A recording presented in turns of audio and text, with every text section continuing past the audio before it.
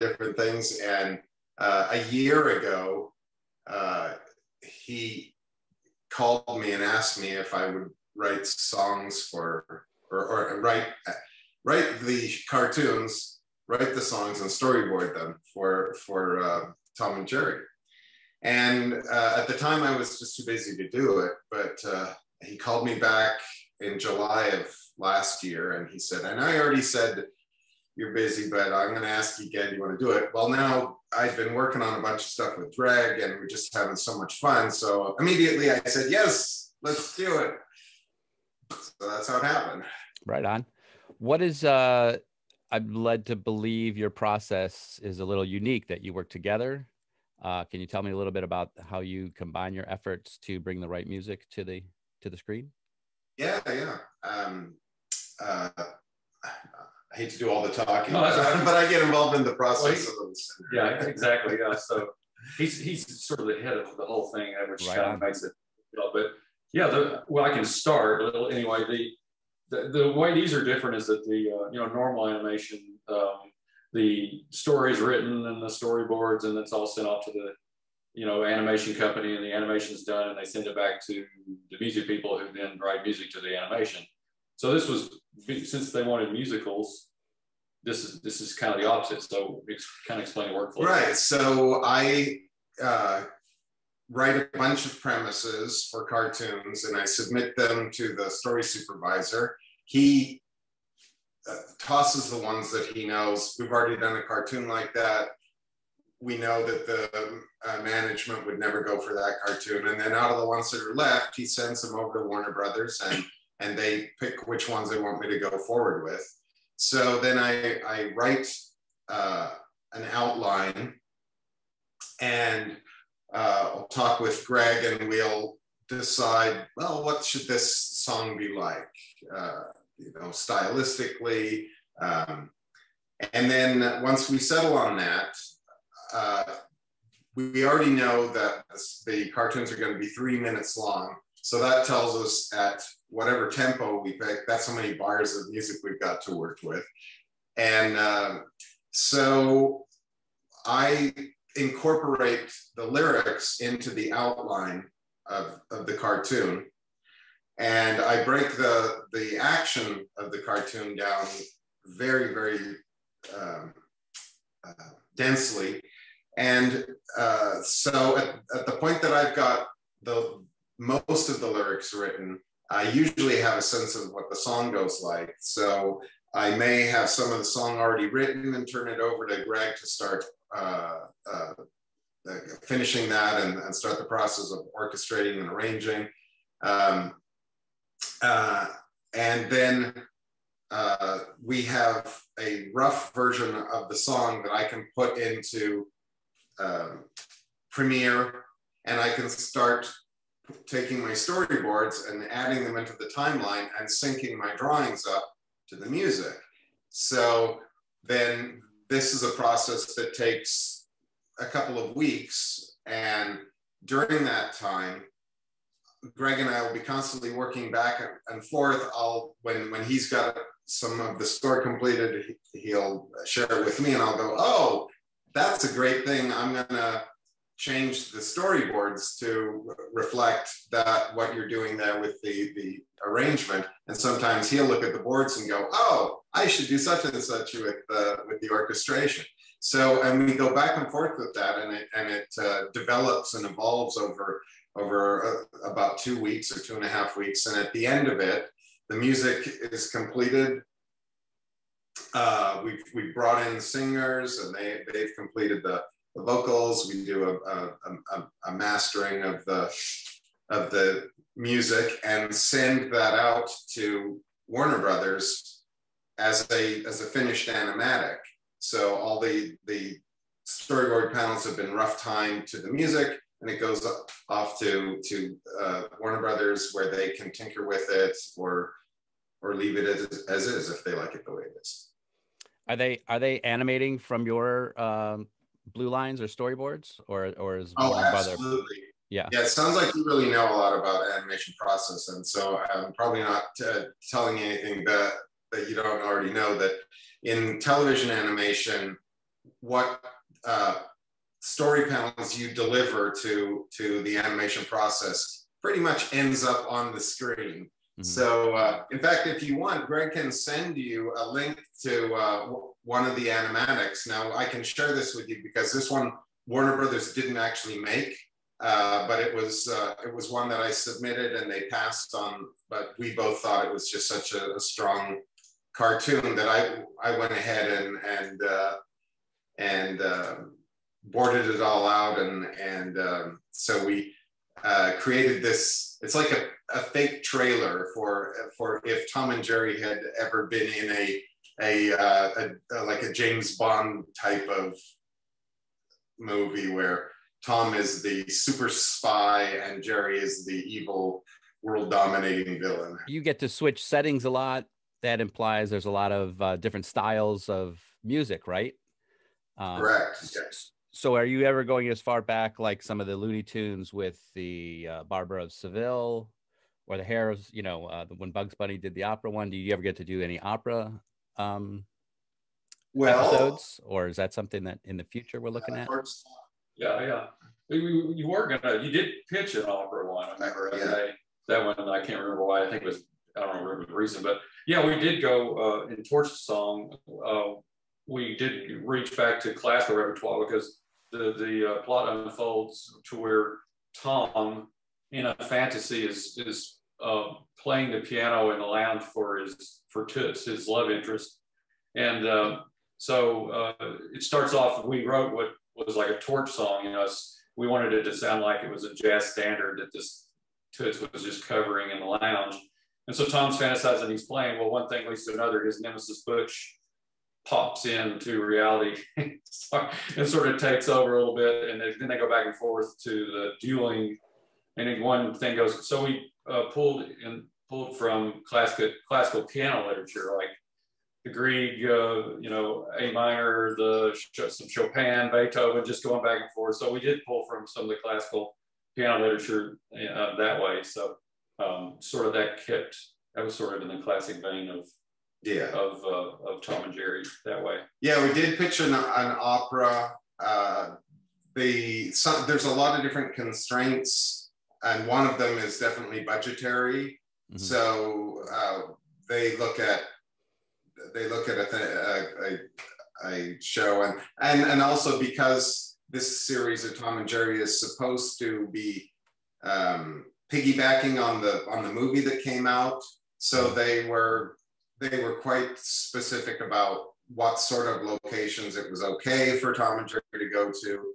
But on the opera one, they were concerned that it would take so many characters and just so much animation and so many new sets that it would just be cost prohibitive to make. But hey, maybe if they do another season. Bernard Herrmann famously scored Psycho in black and white and used all the high ends and shrieking or violins and string instruments.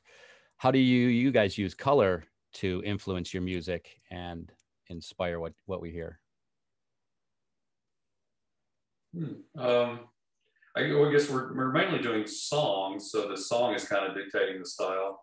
Well, as far as color, I guess on Torch Song, there is some score at the beginning, and we just pretty much drew on classical Carl Stalling's kind of orchestral stuff with woodwinds and things of that nature. I think with what we're doing with mini musicals, it's more of the song that kind of the style of the song drives the episode. Like he found a way to do a surfing episode because the Jersey Shore is close enough to the hotel, I guess.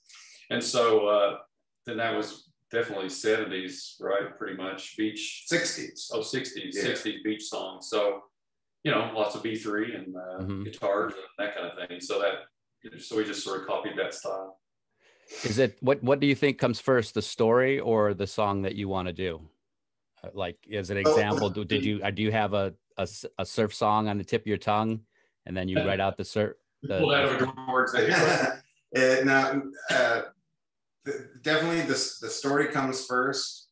The fact that we know that the song has to be 3 minutes long within a couple of seconds. I think it can be as long as 3:04 and as short as 2:58 or something like that. Mm-hmm. That locks us into certain structures. We knew approximately for the surf song, if it's going to be an up-tempo song, it should probably be somewhere around like Fun, Fun, Fun by the Beach Boys, something that high energy and just really driving. But then it is, well, fortunately at the time, I was in a band that was doing a lot of Beach Boys songs, so I was very familiar with the instrumentation, the way they constructed their harmonies, and so I got to draw on the 5 singers in the band to cover all the voices in that episode. So there were a lot of really just fortunate coincidences as this thing progressed, and that was one of them, to have this access to this array of really great singers. And Warner Brothers gave us pretty much carte blanche to use whoever we wanted to use, which, and us going into this, we didn't really know that would be the case. We were, my wife's who's a great singer, we had her sing a part of Toots, and we had other friends come in, and this was during COVID, so we couldn't really go to a studio. We were just bringing people into my place, and they loved it all. So we're like, oh great, so we're just doing all of your singing and everything. You mentioned it piggybacks off of the movie. Does it happen after the movie? Does this story take place after the movie, or are these stories kind of set in and out of the movie? It doesn't specifically refer to the action of the movie, at least in any of the ones we were involved in, but that told us what are the dynamics.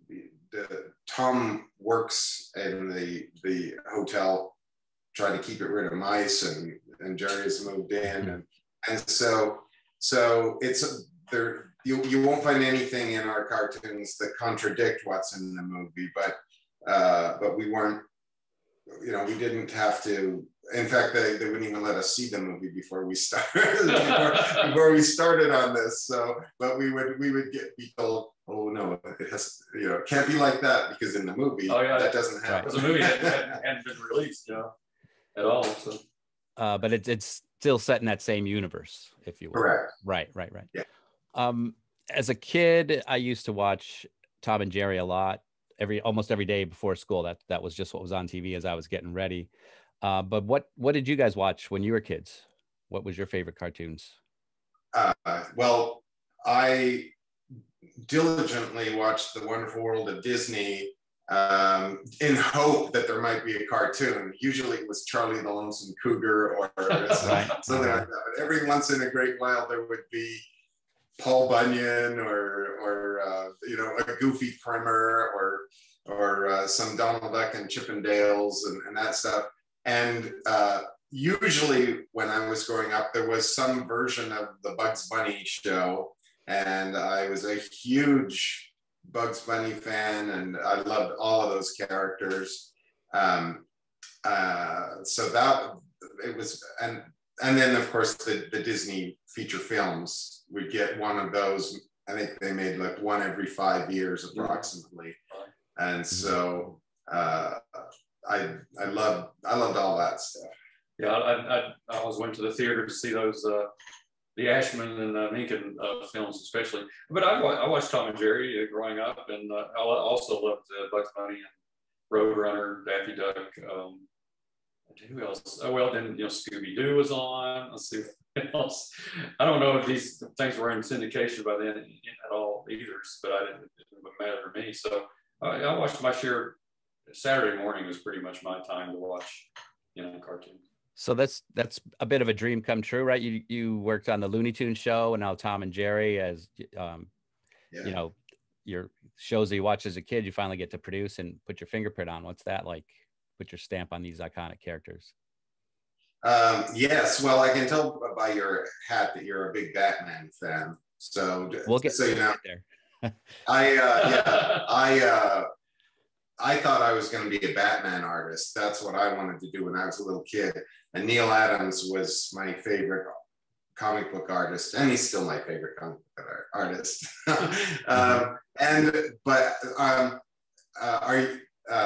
Are you the same person who interviewed Burt Ward?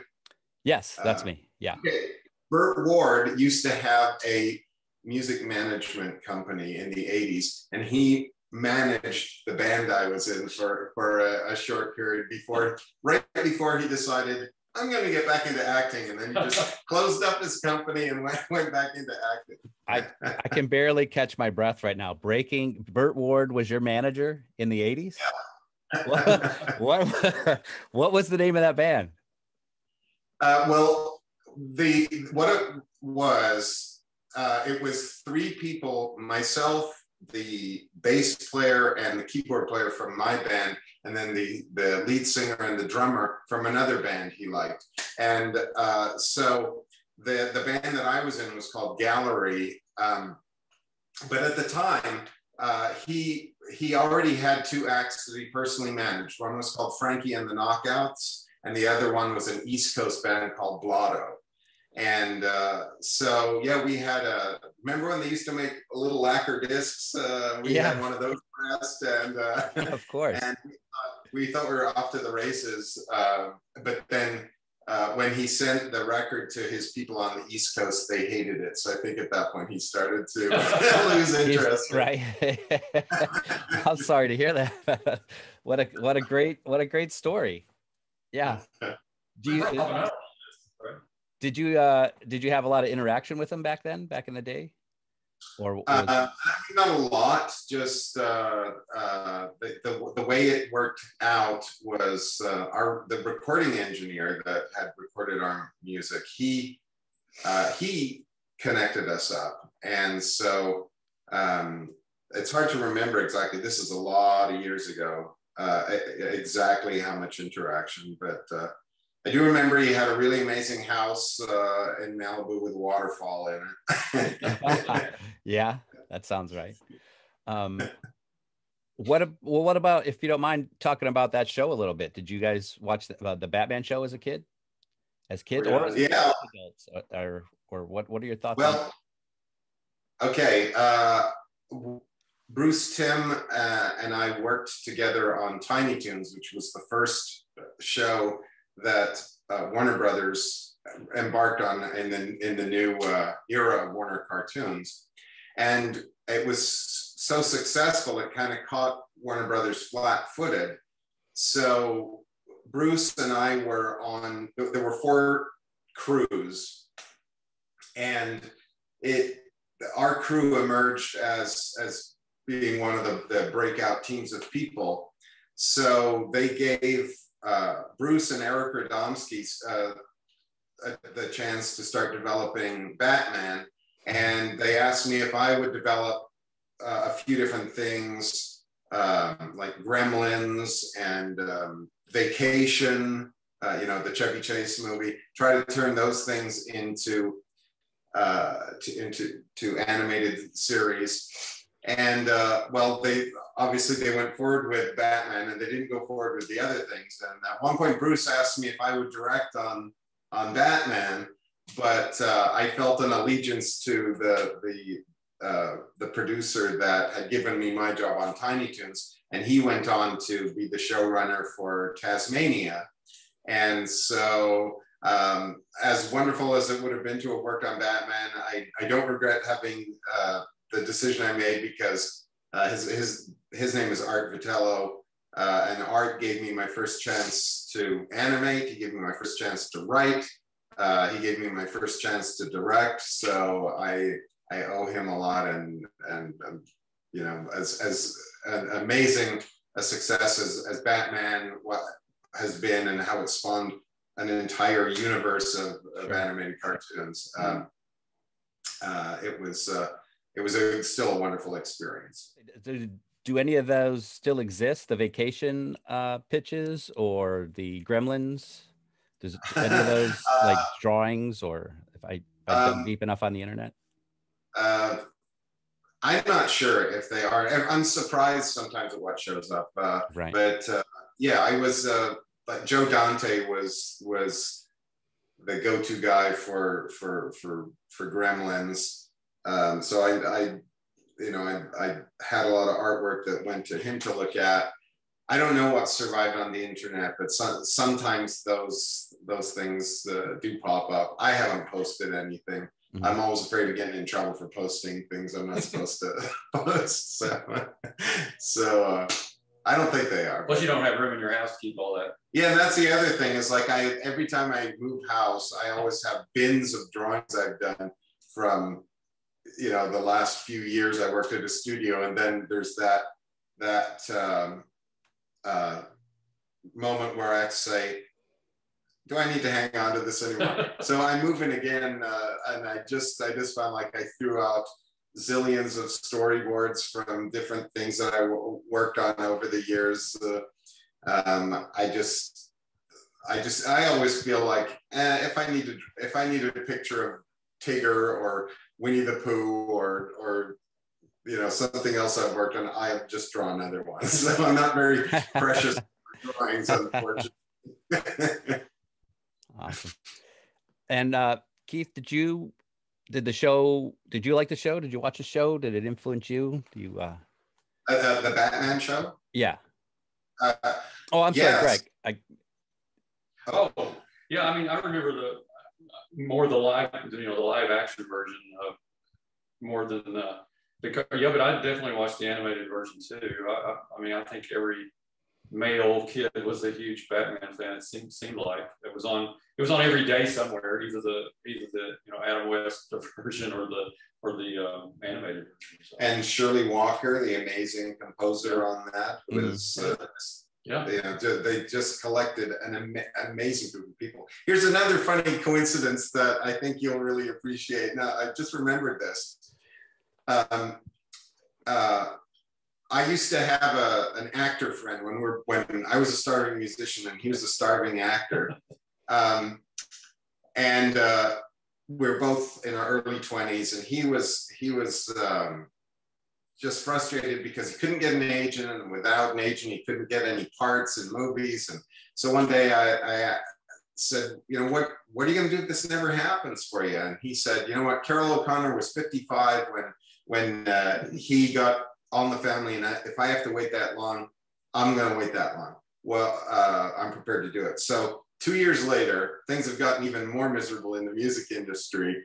But I'm now, there's an art school that opened up just up the street from where I live. And Glenn Vilppu, who's the figure drawing guru to the animation industry, is the main instructor there. And I started taking lessons from him. And one day, Glenn looks at my drawings and he said, hey, those are good. You should go get a job in animation. And I had no idea how good you had to be a professional artist. And I said, you think so? And he said, yeah, you're as good as those guys. So while I'm mulling this over, I go to a $2 matinee because that's all I can afford. And Back to the Future's playing. And sure enough, my starving actor friend is playing Biff in Back to the Future. And then to bring this back, so that is one of the things that inspired me, the fact that I saw my friend, hey, he did it, I should give this animation thing a shot. So Biff is partly responsible for me having the courage to apply at animation studios. And then to bring the circle around, Tom Wilson, that actor, ended up playing roles in the Batman TV series. Right. So this was mid 80s when they were just you get off the plane and they give you a job in animation or in voice or whatever you wanted. Oh yeah, that's kind of a funny story too. I had about 3 months of life drawing. That's all the lessons I had as an artist, but my teacher had filled me with confidence, and Tom's success had inspired me. There was one 3x5 card on the bulletin board at the school looking for assistant animators. So I called the number on it and I said, hey, I'd like to come in and take your assistant animation test. And they said, do you have any experience? And I said, no. And they said, well, then I hesitate to let you come in. but I was just been told that I was good enough. So I said, oh, don't worry, I can draw. And okay. So I went in and I didn't even know enough to put my drawings in a portfolio. It was literally like I had just grabbed a stack of random. It was a bowl of drawings. Yeah. And I dropped them. Yeah. Yeah. I dropped them on her desk, and she sent me into the next room to do the assistant animation test. And when I came out, she handed me my drawings, now neatly stacked, and said, here, they're going to take you over to Gary Hoffman. He's the head of layout. So I took my drawings over to him, and he looked at them, and he said, I want you to take these to Diane Keener. She's the head of character design. So I took the drawings up to her, and she said, hey, well, would you have time to stick around to do a character design test? And I said, yes. And so I went off and did the character design test. And then everyone seemed happy. They gave me my drawings back, and I waited a week. I never heard anything. I started to wonder if I was mistaken. And another week they called me and they said, okay, which job do you want? And I said, you're going to pay the most. And they said, and I said, I'll take that one. So that's how I got started. Wow. And my story's just like that. Wow. Well, I don't have any. I don't know what to say to that. That's just. I mean, I hear a lot of these stories, but I'm always flabbergasted. Well, the same kind of thing happened on the music side too. I was doing character designs on the Beethoven TV series, and I submitted a theme song on spec, and they gave it to Michael Gross and Ivan Reitman, and then 4 or 5 other songwriters submitted songs, and they just picked my song. so I thought that's how you do it. So then I went to work on The Mask as a character designer, and I submitted a theme song on spec, and exactly the same thing. They bought that song, and then not only that, but they asked for another song because The Mask was a Saturday morning show, and it was also a syndicated show, so they wanted 2 different theme songs for the 2 different packages. So and now he tells me that's not how you're supposed to do it. No. That never happened. No, if you see an advertisement for wanted composer assistant, no, that's not that. It's like if you even get a chance, you're making coffee and you're right. You're not actually going anywhere. But a lucky opportunity, lucky shot, and undeniable talent got you to where you are, right? When you were watching those cartoons, say on Saturday morning, I used to have to get up early and fight my brother for a good spot on the couch so I have the best seat, and I'd have to also get up a little earlier to go in the kitchen and pour myself a big bowl of cereal. So Greg and Keith, what was your favorite bowl of Saturday morning cereal? I'm Canadian, and there's no contest. It's Shreddies. They don't even have them. I've never heard of that. I remember going through a Count Chocula phase. Anything chocolate I was all over that. Yeah. Count Chocula, a big fan of that. Get the nice reward at the end with the chocolate milk. Nice little glass, a couple ounces of chocolate milk. But the Shreddies, is that reference to the damage it does to the inside of your mouth while you eat it? Where you're testing. Right. Is it, where is the damage on the way in, the way out, or? Yeah, because it's like down here they're called Chex cereal. That's the closest thing. Oh. And yeah, if you try to eat Chex cereal before the milk is softened, yeah, it'll just tear your mouth. So yeah, maybe that's why they call it that.